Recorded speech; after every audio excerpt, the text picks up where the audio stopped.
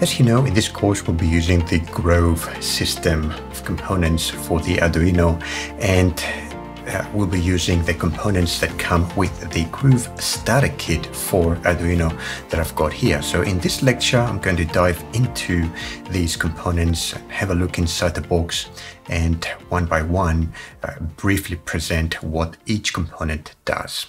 So let's have a look inside.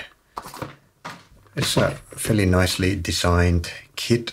It's got really all the components that are expected in our starter kit. It comes with a nice leaflet as well. I'm going to put aside and do some of these experiments a little later.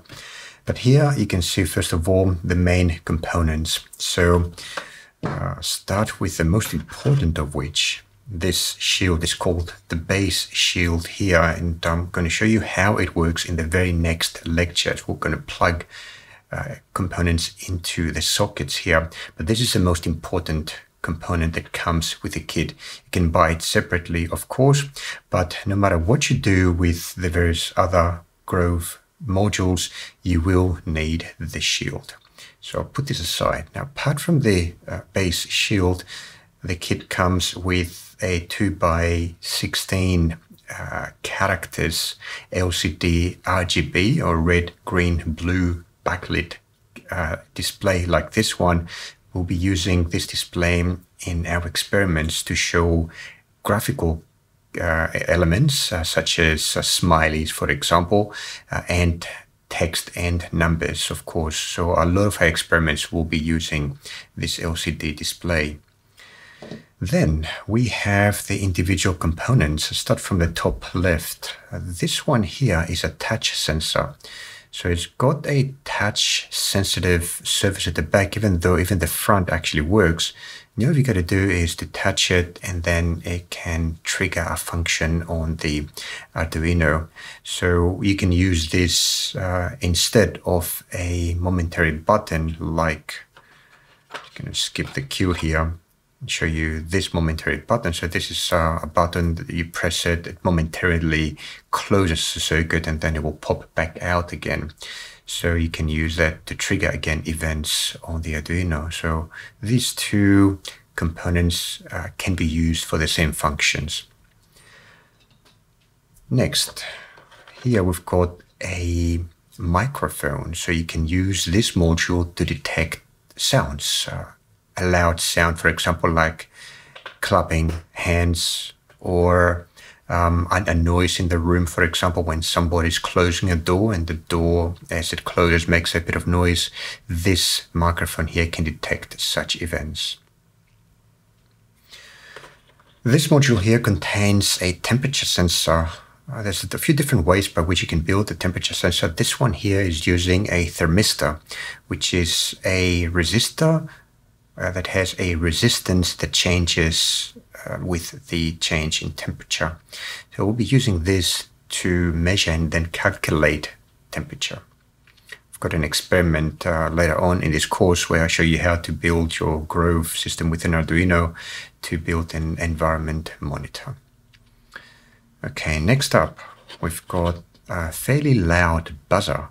So we're going to use this little buzzer here to make a lot of noise. Next up, we've got a light sensor.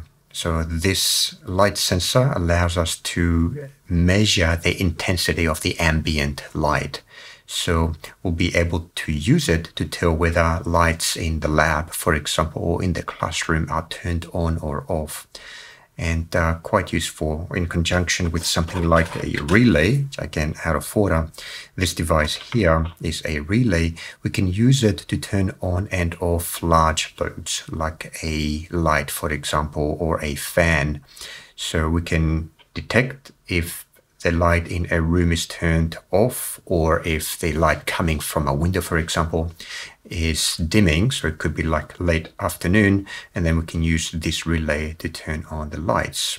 Or alternatively, we could use the temperature sensor to detect whether it's getting hot, and then use the relay to turn on a fan. So these are some of the things that you can do with these components. Next up, right here, we've got a module that we can use to control an LED. So we can simply plug in the LED in the socket here, right there, and then with the connection to the shield, we'll be able to control whether the LED is turned on or off. And with this little potentiometer, we can actually control the intensity of how much light is coming out of the LED. All right. And finally, for the top layer of our kit, we've got a potentiometer. So this is an analog device. As we turn the potentiometer, we can change the value that the Arduino is reading in its analog input. So we'll be using this in one of our experiments as well a bit later. So that's the components that come with the kit in the top layer. Remove the top layer, we'll see a bunch of other things. We've got a little analog servo motor.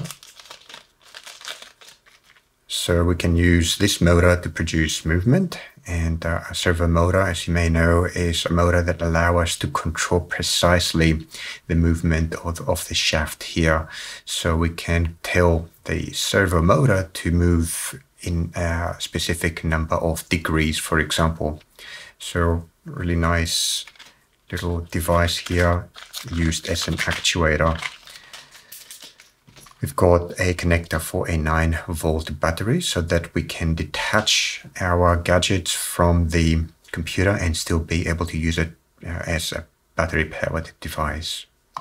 We've got a bunch of cables. I'm going to talk more about these cables that are part of the Grove system and how to use them in conjunction with the shield in coming up lecture in this section. And the last thing are the LEDs. So the Grove starter kit comes with 3 LEDs, red, green and blue, that we can use with the LED module. Okay, now let's move on to the next lecture where I will spend a bit of time to explain how to use these components with the base shield.